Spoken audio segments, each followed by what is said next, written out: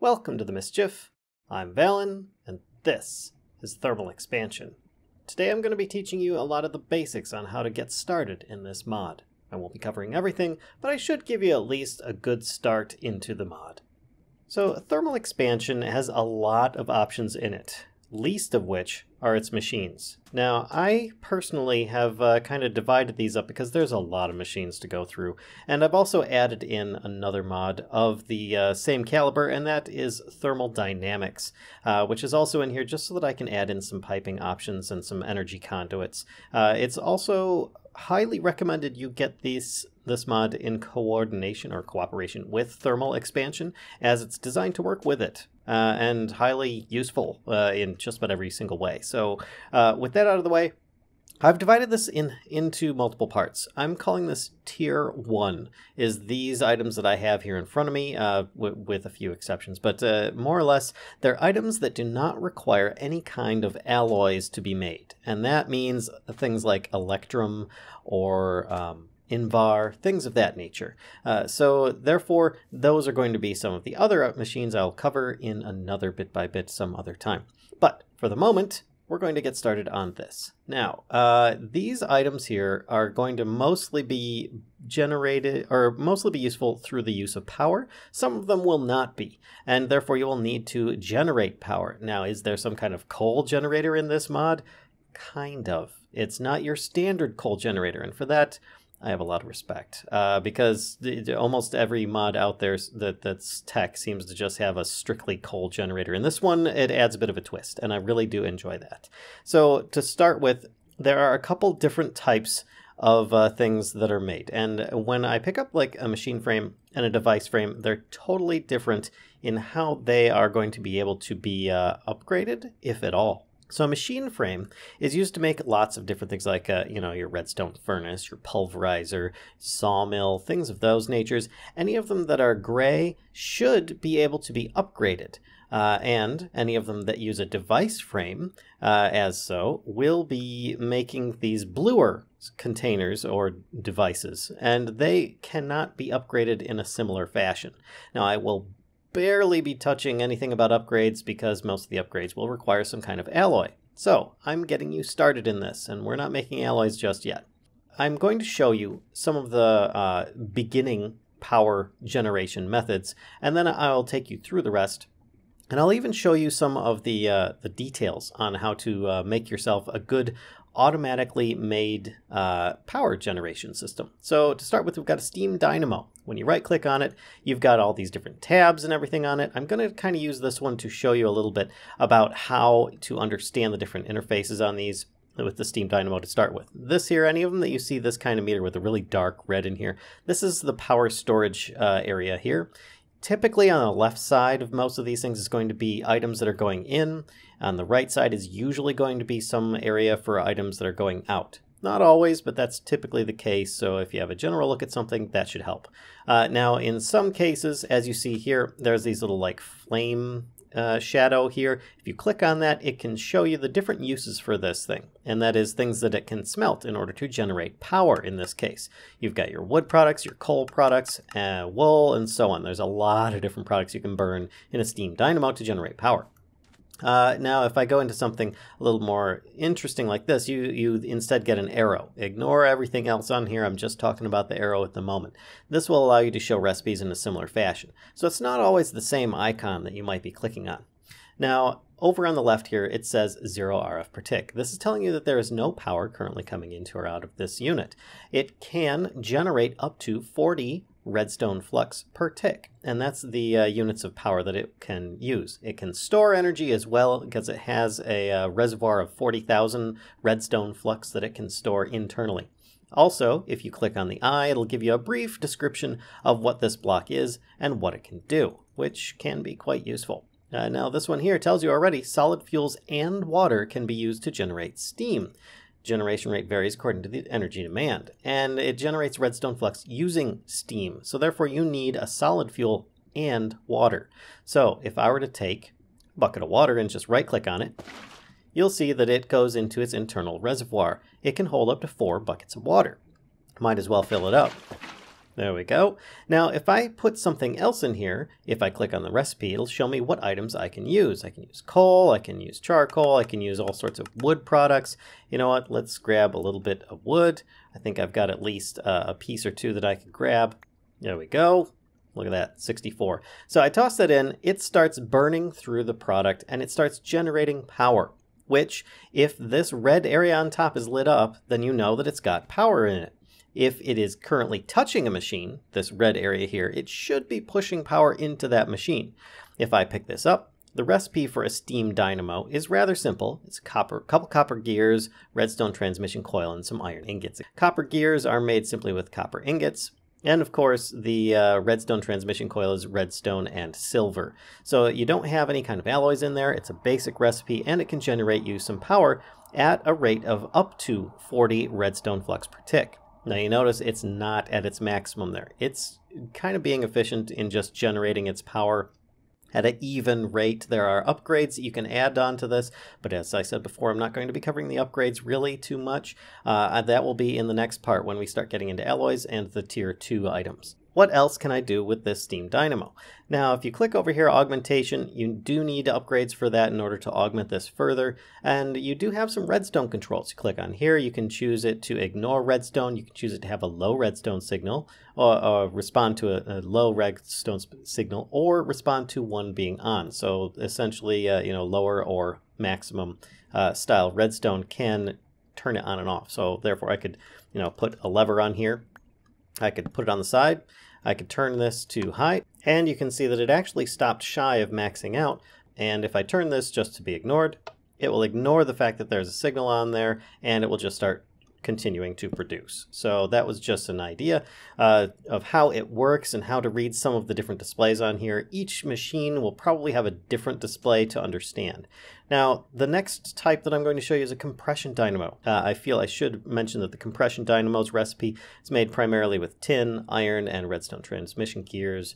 Of course, so it's just a bunch of tin items. You see that there's a couple different items in here. If you look on the side, it says it generates redstone flux using fluid fuels and coolants. Generation rate, of course, varies according to the energy demand. Now in this case, I'm going to put in some water. And what else can I put in here? Let's try some tree oil.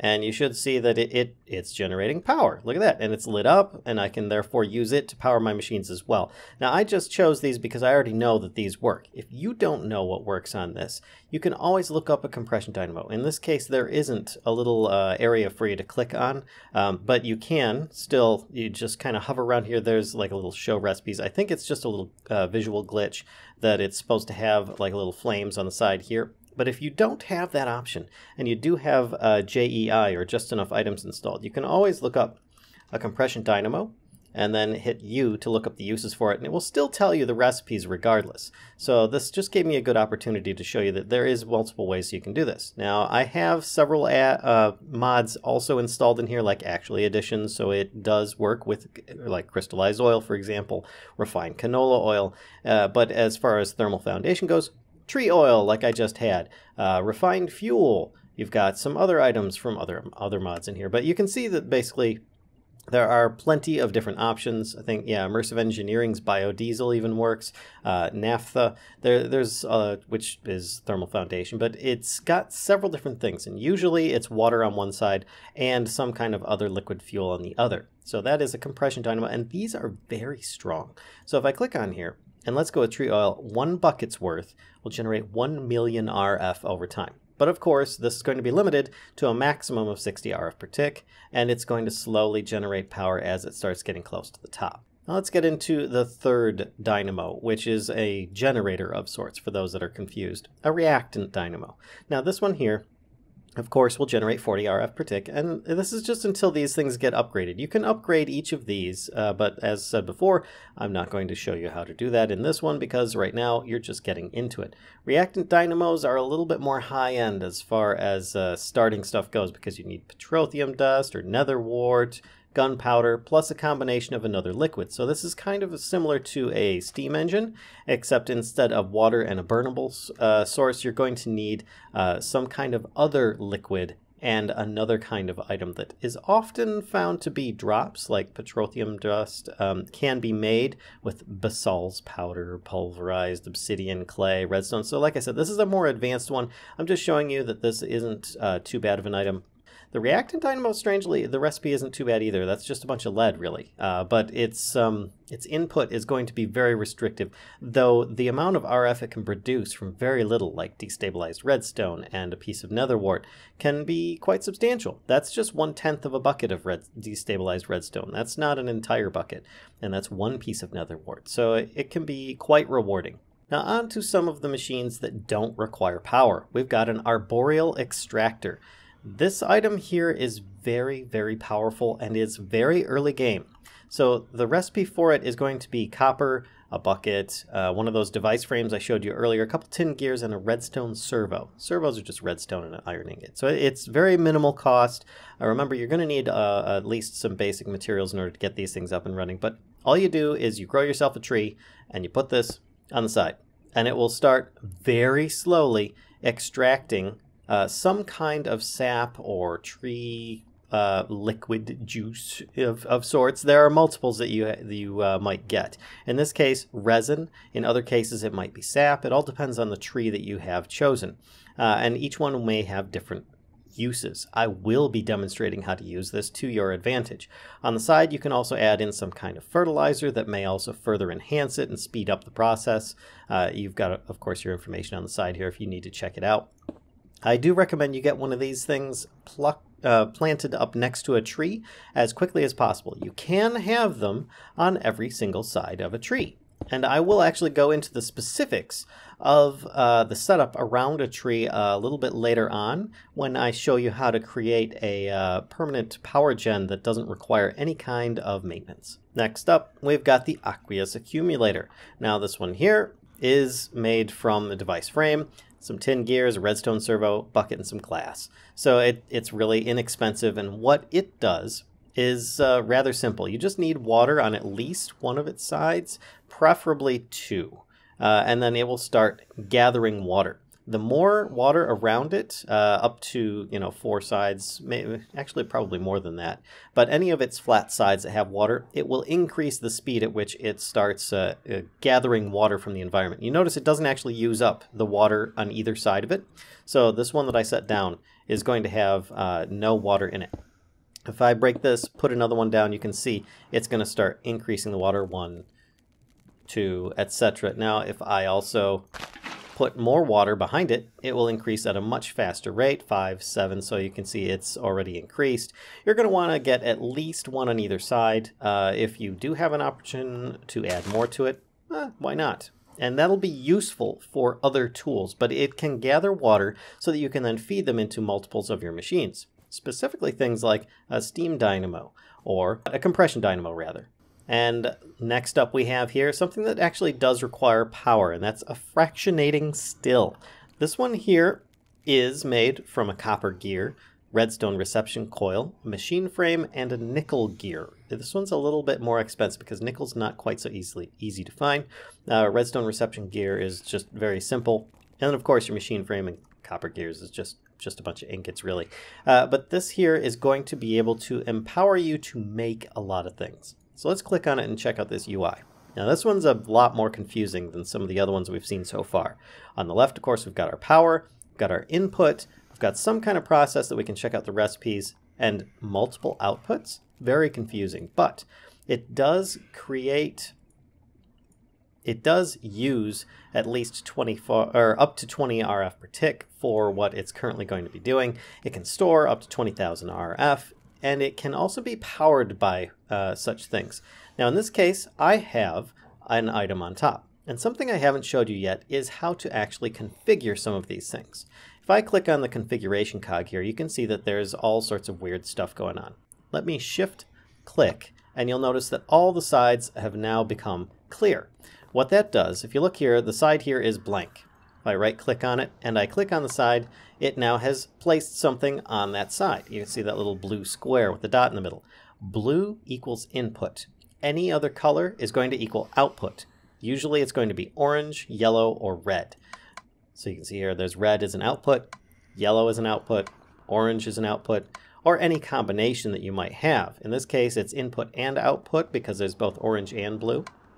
So you can have feasibly something going in and out of the same spot. Now once again, just by shift clicking in the center, everything gets cleared off of all the sides. Otherwise you can just click on any of these that you want, anywhere you want them to be. And I now have put inputs on all the sides, but you cannot do anything with the front face because that's going to be your interface for it at the very least.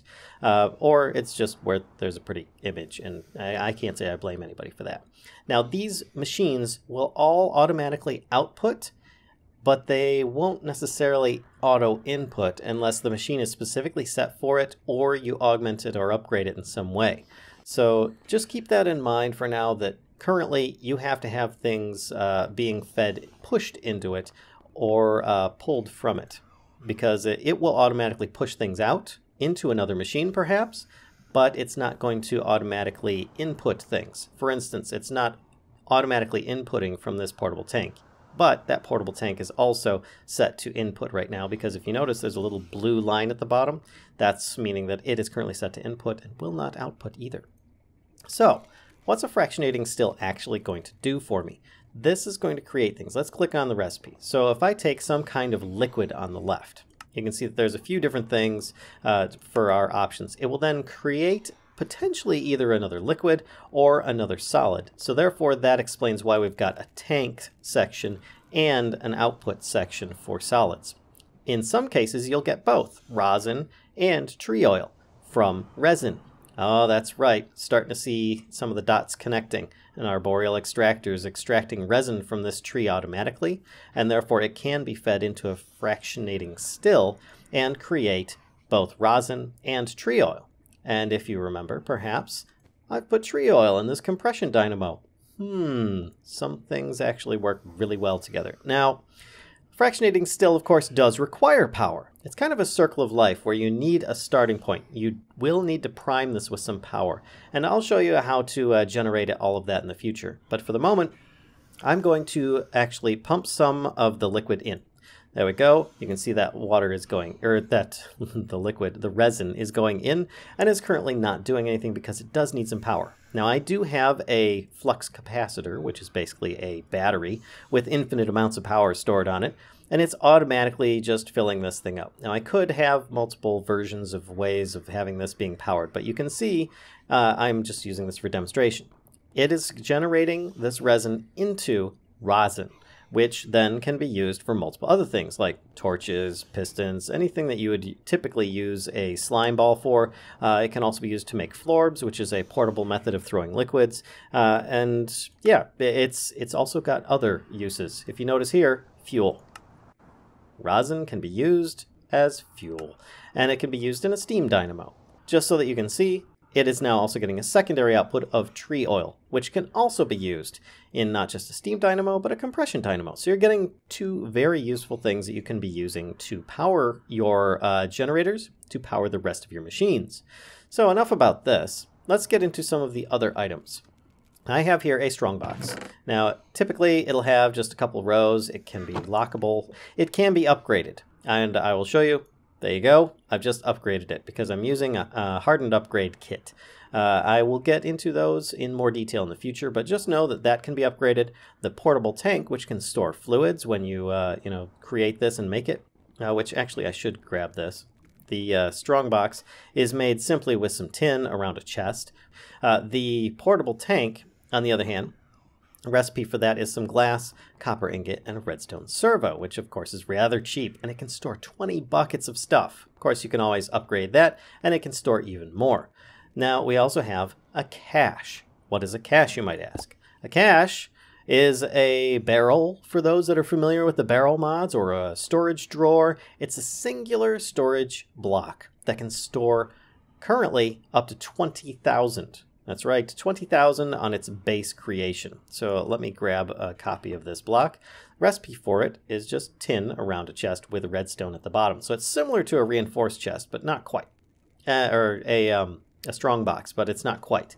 And it, of course, can be stacked. You can have multiple versions of these and so on. And you can have them locked. If I shift right-click, it will unlock it. If I shift right click again, it will lock it. And what does locking do? It means that if I empty this out, now in this case, there's almost 7,000 potatoes in there, baked potatoes. I'm not going to empty that out. But if I were to empty it out completely, down to 0, it would still say that only baked potatoes can be put in here. And that is basically the idea of this. It's a very large storage for a singular item. And of course, like the others. So now we get into some more useful tools and machines. In this case, we've got a redstone furnace, one of the most basic things you can get. I have some comparisons here as well. If I look in a regular furnace, a couple pieces of coal, of course, will make 16 potatoes into 16 baked potatoes. Well, in a redstone furnace, if I use 2 pieces of coal in a steam dynamo with, of course, a little bit of water as well, and I toss in those 16 potatoes, I have a lot of leftover power. Now in this case, you can see I have 12,006 left over in the steam dynamo from generating that power, and I've got 20,000 left over in the machine. And it could still keep going. Now I did disable it with a redstone control, so that's why it's currently there. And you can of course always feed things into it with like a hopper if you so desire, or just manually place it inside. But if you look, it does have some special stuff. It of course will use different amounts of redstone, maximum of 20 per tick. But it smelts things using redstone flux and uses very little energy to cook food. For that, I have another demonstration. Up here, I did the same exact setup. I put 2 pieces of coal in a steam dynamo with a bunch of water. I put 2 pieces of coal in a steam dynamo with a bunch of water. And in both cases, this one here has 12,006. This one has 9,182. So you notice the one on the top has a little bit less. Inside, it has a lot less. So you notice it's missing a lot of RF. Reason being is I did not smelt up food. I smelted up oak wood into charcoal, 16 to be exact. And I'm just showing you this for example's sake. Of course, as before, you can always click on the show recipes to see the different things that it can make you smelt. It's basically a furnace. It's powered by RF, and it can be much more efficient and faster than a furnace. For instance, I was smelting about 3 potatoes to every 1, and just from the start on a furnace. It's probably even faster than that once it's gotten warmed up. But you can see that it uses a lot more power to smelt non-food items in this case, and that was what I was trying to communicate. And at least a much better and faster version of a Minecraft furnace. So just keep in mind it will have to be powered by a steam dynamo, or some kind of power source at the very least. And the recipe for this one's redstone, some copper gears, redstone reception coil machine frame, and some bricks. Now, a pulverizer is going to be probably the first thing that you're going to want to make, and if besides power generation, because this, of course, will require power. Now, if I click on a pulverizer, it is used to turn one thing into multiples. That seems a bit generic, but the reason for that is if I show recipes, you can turn sandstone stairs into sand with a possible secondary output of niter. You can turn, of course, ores, doubling them with a possible secondary output in most cases. Another brick slabs and another brick. So you can see it crushes things into potentially other things. Flowers into dyes. You've got your redstone sand, or red sandstone into more sand, and so on. It just keeps going. You might find some strange items like diamond shears or tools might be turned into diamonds, and obsidian into pulverized obsidian. But of course, the most common use is ore duplication. For instance, if I put in, which I did in this case, a half stack of iron ore, it gave me a full stack of pulverized iron and 2 pulverized nickel, which then I can smelt up the pulverized iron in my furnace and create 64 ingots. Plus I have 2 left. Or I could take these and start making alloys. An alloy in this case would be like 2 pulverized iron and a pulverized nickel in a crafting grid will create Invar, which is going to allow us to get into our tier 2 items. So that can be very useful as just one example. Now, you can always change your different settings. You can see there's a lot. It looks very confusing with all the different colors. Just remember, you can always just shift left click and it will clear everything, and then you can start anew for where you want it to go. So you could have things starting in a pulverizer automatically being fed into a redstone furnace, for example. I could have it go out, have both of those export to this furnace, and then I could have this furnace export to a chest on the side or on the back or something of that fashion. There is plenty more to go, and that is a sawmill. A sawmill is used to turn all sorts of wood-like products and wool-like products into others. I mean, it's not everything. In this case, like an item frame, you get leather with some sawdust. You might also get some secondary outputs. A note block, you might get a 25% chance of getting redstone and some wood, and so on. And you can keep doing this. I mean, if I go back here, a jukebox, you might be able to get a diamond and some oak planks. Most likely, if it's some sort of wooden make, you're probably going to get at least half the wood back. So anytime that you're out pillaging the mines or villages, you might want to just grab everything and throw it back into a sawmill or a pulverizer and get all the secondary stuff from it. In this case, I put 1 oak wood in here, and I got 6 oak wood planks and a piece of sawdust, which can be used for making paper or different kind of fertilizers or making more compressed sawdust, which can also be used for making charcoal. So you've got a lot of options here, because it's increasing the amount that you would get from a regular crafting table, but of course at the cost of power. Remember, most of these machines are going to use power. Not all of them, like these two don't, but most of them will. And here we have the item allocator. The item allocator is used, as it says here, to store and transfer items, and there is no power cost involved, though it can accept a redstone signal to accept or turn things off. Now, it can auto input and auto output. This is one of the few machines that comes with that standard, but then again, it's also one of the blue machines that is a device and cannot be upgraded, so it's probably a good thing that it can.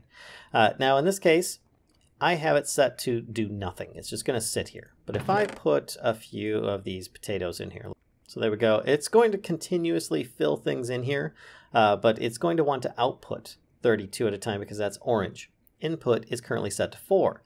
So if I increase that to 64 and put that entire stack in there, the entire stack's automatically inside. The output is set for 32. Let's reduce that a bit more, shall we? Let's reduce that by 16. Let's reduce it to 1. No, 4. 4, that'll work. Okay, so the output, it's going to shoot 4 at a time. There's our output on top. That's a mistake. Let's go on the back side where I've got this hopper, which of course the hopper is actually facing away from it, so it's not just going to feed back into it. That would be a little bit confusing. But let's have it go out the back, and you can see it's taking 4 at a time. So you can see the basic idea of this machine is you can have an input coming in, and it can basically have all sorts of things going out in all sorts of directions that might be helpful. In this case, I kind of started taking things from different directions, but you can have stuff come in and have it pushed around in multiple directions. It's kind of a splitter of sorts. It can also store items in it. It's all up to you on how you want this to work. It's, well, just better than a hopper, really. And then we've got a nullifier. This is a very simple block. It is, by all terms and means, a trash can. It is meant for you to be able to void things, as the term goes. I have an item hopper here. It's just feeding directly into the side, which is currently set as an input, as that's the only thing you can do with this is have things go as inputs because there are no outputs. It's a voiding machine. So if I put a bunch of potatoes in here, let's actually put that in there. You see there's nothing happening, but they're all being voided. And then if I have this portable tank filled with water on top, it will also void liquids. Let's turn that to output, and then it just starts voiding the water. It's gone. So there you go, one way of getting rid of excess stuff. Now I realize that I have been talking quite a bit about this three-piece setup here and some of these generators. I'm going to be showing you how to do that, but I'll show it to you in the next part of getting started. If you want to stick around for that, I should have that out shortly, and therefore you should be able to do that. Just take a click on that little eye on the icon there once this the second video is updated, and you should be able to check it out. In the meantime, don't forget to like, subscribe, and as always, spread the mischief to others if you think they'll enjoy this content too. Until next time, folks, I'll see ya.